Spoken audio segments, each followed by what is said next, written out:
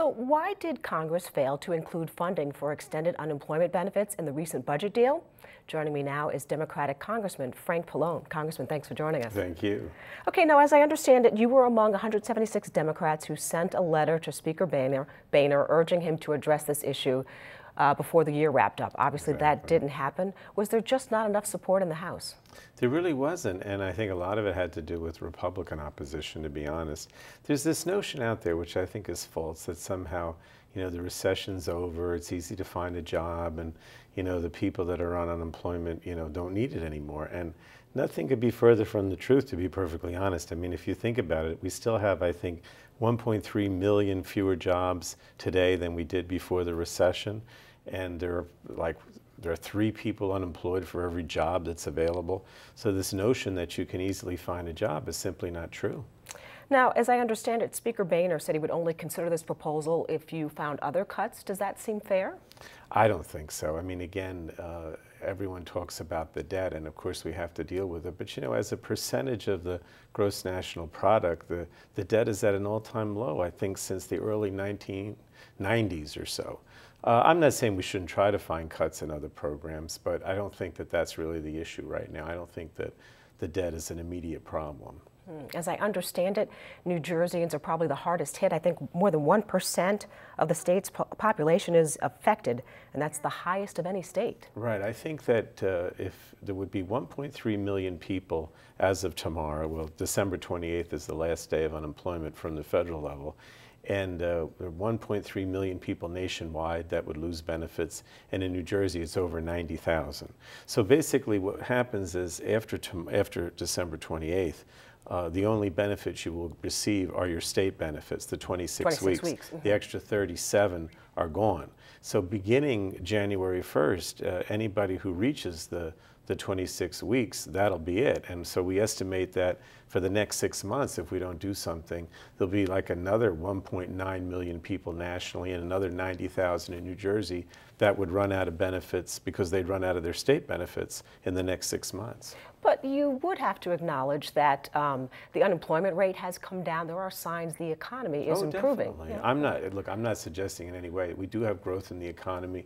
There are a lot of very positive signs. Manufacturing's up, housing starts are up.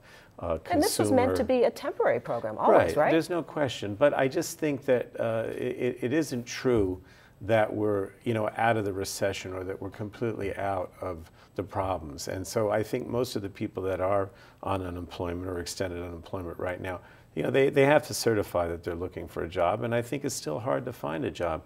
The other thing, Desiree, too, I would say is this, that it actually benefits the economy. In other words, we know that when the money that goes for unemployment compensation, I mean, basically is spent right away. And so to the extent that the economy is fueled by consumer spending, the people that receive unemployment, they go out and spend it right away, and that just fuels the spending. And I sort of figure that for every dollar in unemployment compensation, it boosts the economy by $1.50. So this is actually something that helps the economy in the long run, and actually will bring more tax revenue in, and I think create more jobs. Is it likely that Congress will address this issue when you reconvene? I think there's a good chance. I mean, both Harry Reid, Senator Reid, who was the majority leader in the Senate, he said that he was definitely going to bring it up. And I think that Boehner, if we continue to push, is likely to do something as well. So, we go back on January 6th, and I'm going to be part of a push and pressure and say, look, this has to be done. We need these benefits. Meanwhile, still to be considered possible cuts to the food stamp program, SNAP? Could be a double whammy? It's a very similar phenomenon, Desiree. This idea that we should cut back on food stamps. Again, it makes no sense. I mean, people are hurting, and even if you talk to anybody, during a holiday season at the food banks, they say there are more people than ever that show up at the food banks, yet they don't have the money or the food to actually take care of the people that have reduced SNAP benefits. So SNAP, or food stamps as we call it, were actually cut November 1st because the stimulus money that helped provide extra benefits expired. Now there's a farm bill, which is another bill that we're going to address when we come back in January. And there are cuts, various cuts in the House or Senate versions of the farm bill that would likely result in even more cuts to food stamps. So again, you know, I don't want to suggest that things aren't getting better. They certainly are. There's growth in the economy. But cutting food stamps, just like ending unemployment compensation, really doesn't make sense because a lot of people are hurting. And again, you know, the spending on these initiatives actually does help the economy. Okay. Well, we're going to have to wrap it up there. Congressman, thanks so much. Thank you.